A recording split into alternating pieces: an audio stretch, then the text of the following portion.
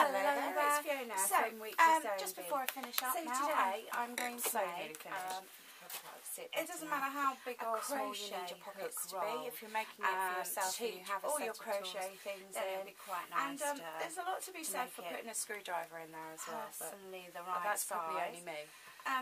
If you're making it for a present for somebody you don't know what sort of tools they got, and then they we're roll just up going to for go random. Now what we need, one thing you must do is you must make sure that these lines of the pockets are straight. Now I've marked for my rug clearly with a post-it note. Now my rug hooks have quite a bulbous handle.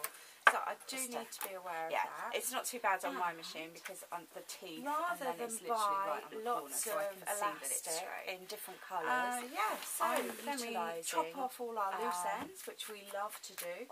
Quite and cheap we have and yeah, so tools. I know, but you do need a piece of elastic. But already, I'm using a we do need to stick a just button on it. because they come now, in such good if you're making it for colours. yourself, you do have the advantage is that you can sort of decide.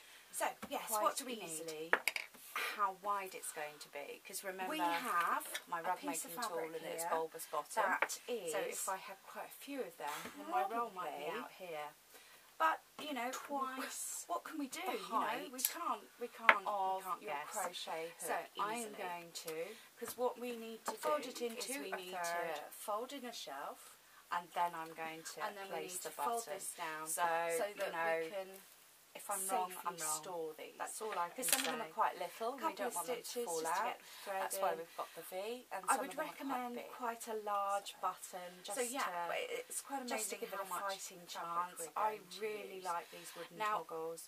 It really depends how many tools you want to store. So this month's button is wooden probably just a standard set and maybe a couple of other things, and maybe even in embroidery thread or 12 inches contrasting thread. Anyway, fabric right side to right side, all cut out, ready to go. I've also got a button to sew on, and I'll sew that about there. So that when this is all rolled up. Thank you for watching. Then the hair tie. Please like, share and subscribe. I do make daily videos, so I will be back. Now, because I'm using nice poly cotton, it's one of the best things to sew. It's right for you. I set my machine up on 2 size. Thanks ever so much for watching. Now, the first thing I need to do is I need to decide where I'm going to turn it inside out and where I'm going to place that hair tie, so that that's already done and everything's ready to go. So I'm going to take my hair tie and I need it in the middle of what would be this bit. So I'm going to put that there now, and I'm going to mark it with a pin, not necessarily pin it in, but just mark it with a pin, just for my own self. And then I'm going to leave this hole here so that I can turn it inside out. So, now the nice thing about getting this hair tie in first is we don't want to sew anywhere near this metal tag, and it is just where the hair ties join together. So let's start sewing straight over the elastic. It doesn't mind, and I'm going to sew 90% round so that I can then turn it inside out, and I've got these lovely flat edges. Alright, hi, so I'm probably 95% round now, and I'm just back stitching where I'm going to turn it inside out because I don't want to weaken the seam. And then it's a matter of just pulling it through. If you have a knitting needle or something, then you can just literally push those corners so those corners are really nice and sharp. It just gives a better finished look. Now, because I've chosen to use quite a plain lining, I don't have to now make the decision of which way round to do it. But yes, which is a good thing because I'm sometimes a bit indecisive. Okay, so what all I'm doing is I'm just rubbing these corners, and that helps pushing them out as well. And of course, we could use the dreaded iron. So I'm just coming up to the last one. Then we can pull it straight. So, there we go. Now, I've got my hole here where I turned it inside out, and you can see that it naturally folds around. It's quite handy like that, so I don't need to worry about it yet. And what I'm doing is I'm deciding where to fold. There is no right and wrong, and then I am folding again. Now, I personally like to mark these with a pin, just because once you've made that commitment, then that's got to stay. So, and I'm going to mark this one down here slightly. Now, with my trusty sewing machine, I am going to sew this square. Yeah, I'm just going to ignore everything else. Whilst I sew this square, I'm going to make sure my turning inside out bit is round the right way. And then I can put a couple more stitches on top of this hair tie, and obviously I've got to be really careful of this metal thing, because if my needle hits that, then my needle is going to break and fly off. Alright, so I know, I think I would do the sewing around the outside thing first, but that's fine. Now, if we were to decide how large we wanted our holes to be, because that's the next question, I have a scrap piece of fabric. You can see that it's even got pen on it.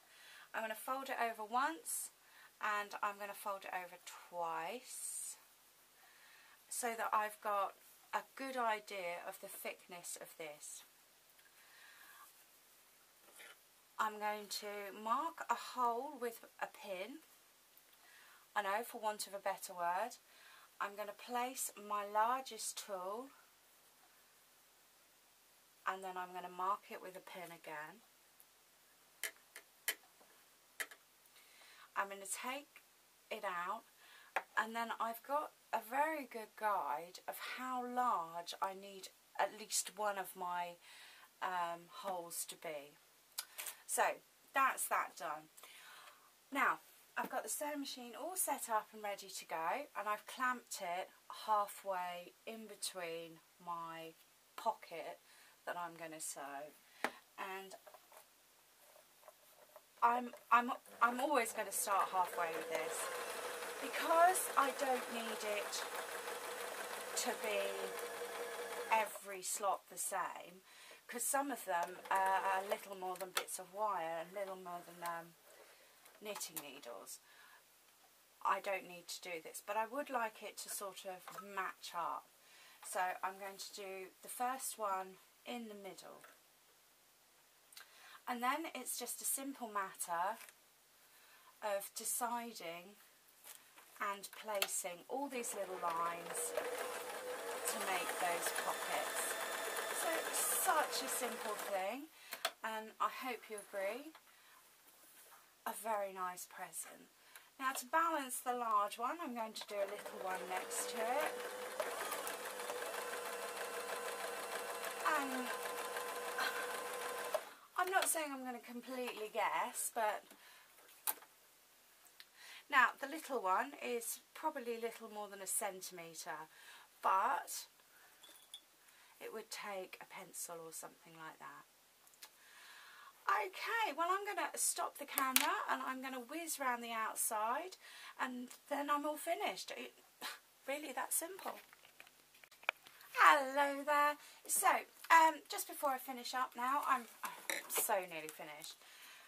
It doesn't matter how big or small you need your pockets to be. If you're making it for yourself and you have a set of tools, then it would be quite nice to make it personally the right size. If you're making it for a present for somebody you don't know what sort of tools they got, then yeah, we're just going to go random. But one thing you must do is you must make sure that these lines of the pockets are straight. Now, I've marked it quite clearly with a post-it note, so you know, just to, yeah, It's not too bad on my machine because on the teeth, and then it's literally right on the corner, so I can see that it's straight. Yeah, so then we chop off all our loose ends, which we love to do, and we have our tool pocket thing all ready. We do need to stick a button on it. Now, if you're making it for yourself, you do have the advantage is that you can sort of decide quite easily how wide it's going to be, because remember my rug making tool and its bulbous bottom, so if I had quite a few of them, then my roll might be out here. But you know, what can we do? You know, we can't guess. So I am going to fold it into a third, and then I'm going to place the button. So, you know, if I'm wrong, I'm wrong. That's all I can say. A couple of stitches just to get the thread in. I would recommend quite a large button just to give it a fighting chance. I really like these wooden toggles. I just really do. I have, you know, it's not a new thing. It's not this month's button is wooden toggles, and a couple of stitches, and maybe even in embroidery thread or contrasting thread. Then yeah, all done, all ready for its new life. Well, thank you for watching, and please like, share and subscribe. I do make daily videos, so I will be back, and hopefully you can catch one that is right for you. But yeah, get sewing is all I can say to you. Thanks ever so much for watching.